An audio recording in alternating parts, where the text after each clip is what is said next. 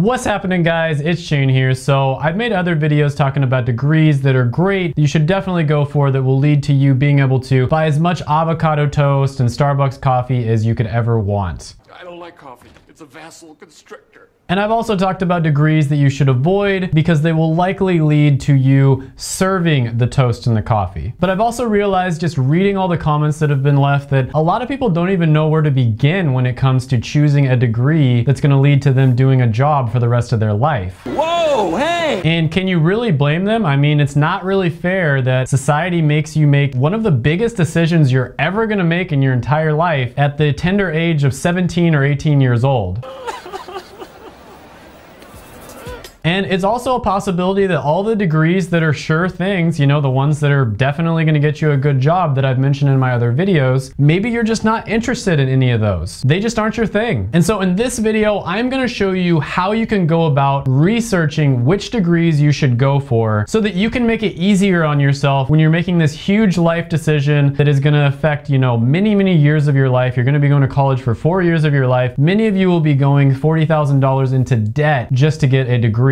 And just by following the easy steps in this video, you will be able to make a short list of degrees that you can pursue, and you should be able to narrow it down to one winner. Bam! Just like that. And then at the very end, if you still haven't decided after going through all the steps, there's a really cool trick that I think helps a lot of people make the decision on which degree is right for them. All right, so the first step, and this is one of the most important things, is you want to start with the career in mind. So there's some degrees that are extremely obvious. You know, you go and you get a nursing degree, an RN, you're gonna become a nurse. But there's a lot of degrees where it's not nearly as obvious, and there's certain jobs that favor some degrees over others. So a really smart thing you can do is start searching for what careers that you want to have. Then you can reverse engineer it, look up people who are in that career currently on LinkedIn, or maybe reach out to your network and then figure out, you know, what college did they go to? What degree did they get? Was it an associate's degree? Was it a bachelor's degree?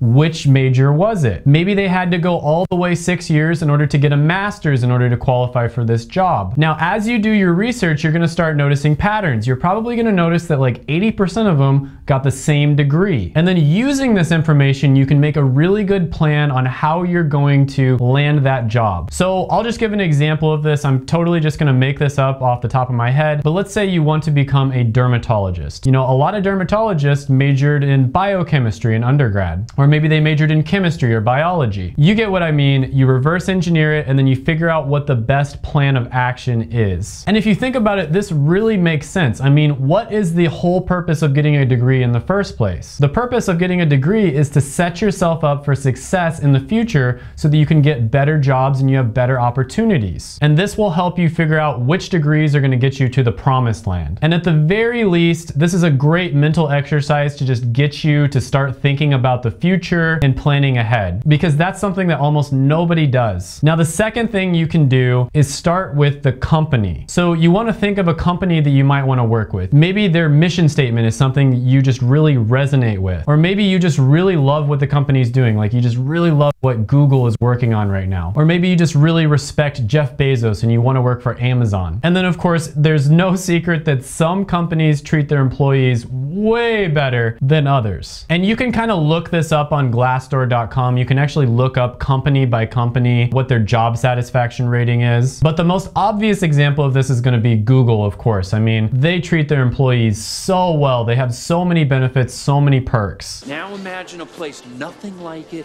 and a million times better. Just to mention a few things, they have a bunch of on-site restaurants that will make you just about any food that you want, and it's all completely free. These are complimentary. Complimentary, free, whatever you want.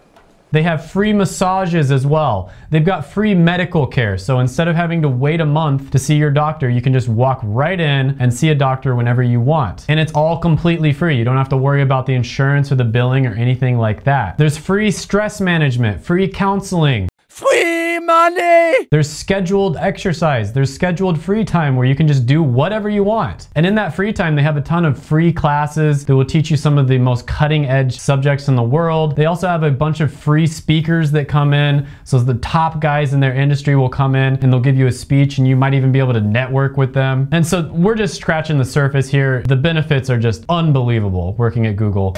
Welcome to Google. And in any industry that you go in, there's going to be a few companies that just treat their employees so much better. It's just part of their strategy. Their strategy is to treat their employees extremely well, and they think that their employees are going to work harder, they're going to be more creative, they're going to be, less stressed, better rested, they're probably not going to leave the company. So if your goal was to work at Google, for instance, what you'd want to do is you'd want to look at their job openings and then see what sorts of jobs that they are really trying to get. Which ones are they really going hard at hiring for?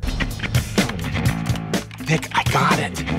Google. You got us a job at Google? And then look up that job position on LinkedIn, see people who have that job position, see what schools they went to, see what level of, degree that they got, see what major they got, and then just reverse engineer it. Another really great example of this would be in the business world and specifically finance. So at Goldman Sachs, their average employee salary is something like $367,000 a year. So the average salary for all the employees across the board is $367,000. They pay their employees extremely well. So let's say you wanted to work at Goldman Sachs as an investment banker. Well, what you'd want to do is you'd want to look up people who are currently working there in that job position and then reverse engineer it, go through the same process, and then that will give you a very good idea of the path that you need to take in order to reach your goal. I think you get the point here. In every industry, there's going to be some companies that are more desirable than others, and if you start with the company in mind, sometimes this is a very good strategy. Now, the next one on the list is to start with the industry in mind. And there's two different ways you can go about doing this. The first way is you can pick something that you're extremely passionate about. So let's say you're really passionate about skateboarding and you want to go into the skateboarding industry. What you'd want to do is you'd want to look up the industry as a whole, figure out what that industry needs. Where is there a lot of demand and there's not a lot of people meeting that demand? Yeah, dude. Yeah, right.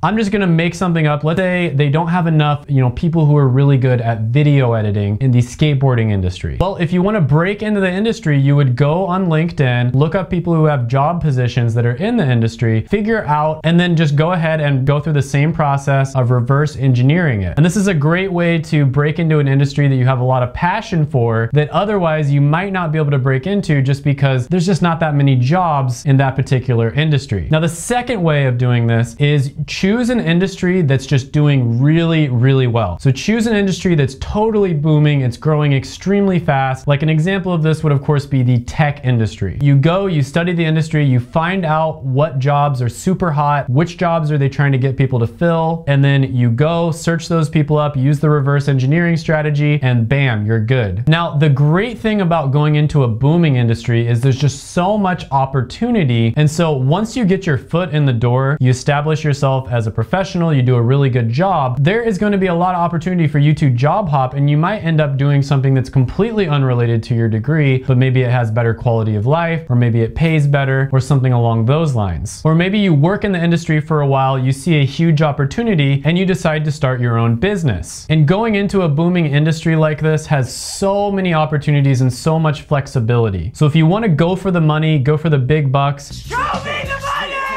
You can definitely go that way. You can work super hard and you'll likely get promoted or maybe get a lot of opportunities, or maybe you'll job hop because companies will really want whatever skill set you have. Or if you want to, you can go for a much more chill job where you have better quality of life, take a small pay cut, but still pretty good pay because they have so much money in the industry in the first place that it doesn't really matter. I have a friend who is in IT and he was working a job, he was getting paid about $130,000 a year, but it was a pretty tough job. And then he basically found a a different job where it was about 110,000 or so every single year, but it was super chill and he could just do whatever he wanted on the job, and then they just call him up like once a week or something like that. And so he preferred this other job even though he took a small pay cut. You get the idea. Sometimes it's just best to go where the money is, and there's just gonna be a lot of opportunities that open up to you. Now, the fourth idea on this list is to simply start with the lifestyle in mind. So start thinking about what kind of lifestyle do you want to live in the future. Think about things like, where do you want to live? Do you want to travel for work, or do you want to kind of, work from home maybe? Do you want to be a homebody, or maybe you just want to go into an office every single day? Do you want a type of job that will allow you to be a remote worker? Or maybe you want to be a remote worker just so that you can work from home and save money on gas and food.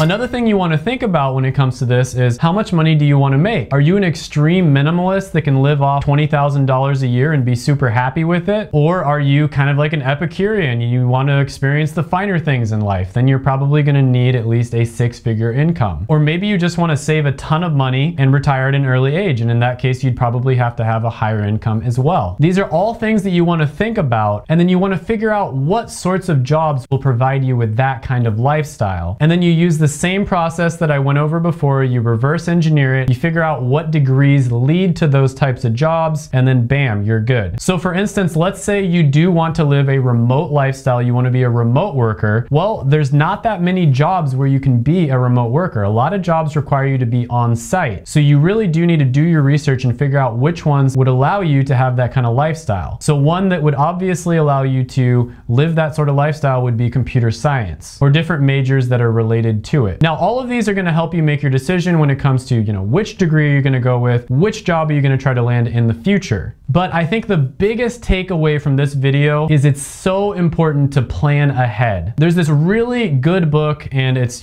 stood the test of time. It's by Stephen Covey, and it's called The 7 Habits of Highly Successful People. And one of the 7 habits is beginning with the end in mind. And planning ahead is so important when it comes to choosing your degree, especially in a day and age where if you choose the wrong degree, it's pretty much a total scam. And if you choose the right degree, it's one of the best investments that you'll ever make. And if you fail to plan, then you're pretty much planning to fail. But if you plan ahead, you might even be able to get a degree that's not generally considered to be good, but you did your research and you figured out the path that you needed to take in order to land a specific job, or get in a specific industry that degree will allow you to enter. Now, as promised, if you're still stuck at this point, Thank you very much, Miss Lippy! this is what you should do. After you've narrowed it down to either a few jobs, a few industries, or maybe a few degrees, what you really want to do is talk to real people in real life. This is so important because there's going to be all kinds of blogs and stuff out there that people write and they don't really know what they're talking about. It's so important to talk to a real person. This step is honestly mandatory. You really can't skip this step because it's going to give you a realistic idea of what that career, industry, degree is actually like, and this should lead to you making an informed decision on which path you should take. And I can almost guarantee you that after, making a list of degrees or careers that you want to go for, and after you talk to a few people that are in those careers, one of them will start standing out to you in your mind. You'll naturally be inclined to go towards one of them, and that is the one you should pick. Trust your gut when it comes to picking which career you want to go with, because that's probably the one that's making you excited. And you really want to be excited when you're going through 4 years of college, doing all this hard work, paying all this money. You want to be doing it for something that actually makes you excited and makes you get up in the morning. Make sure to check these videos out right here. I made them just for you. Go ahead, smash the like button, hit the subscribe button, ring the little notification bell, and comment down below. Have a good one, and I'll see you in the next video.